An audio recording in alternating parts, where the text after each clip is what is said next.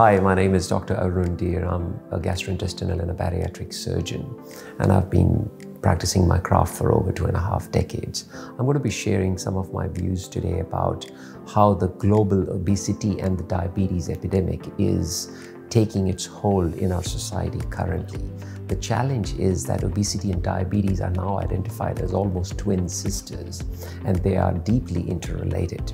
And these are basically lifestyle diseases.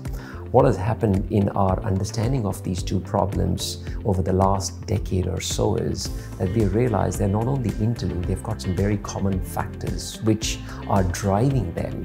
So obesity is driving diabetes, and the diabetes epidemic is actually fueling obesity and its other related problems. This is where the field of weight loss or bariatric surgery has evolved into this new specialty of metabolic surgery.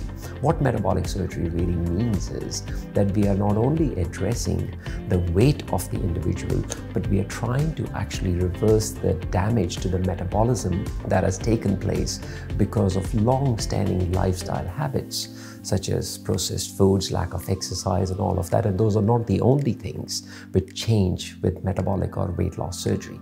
So this is where the role of metabolic or weight loss surgery is evolving, and this has been recognized by the International Diabetes Federation, which is a peak body of physicians, researchers, teachers, and allied personnel who are involved in management of diabetes globally.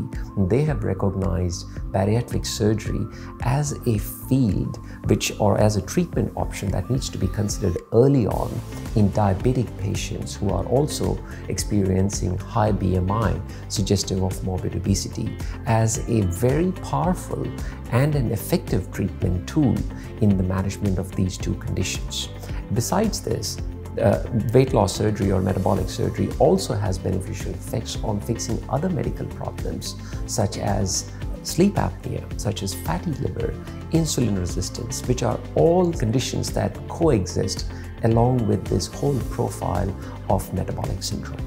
So I would urge you to approach your medical practitioners or your treating physicians if you are currently on diabetic medications to explore and get further information about metabolic surgery.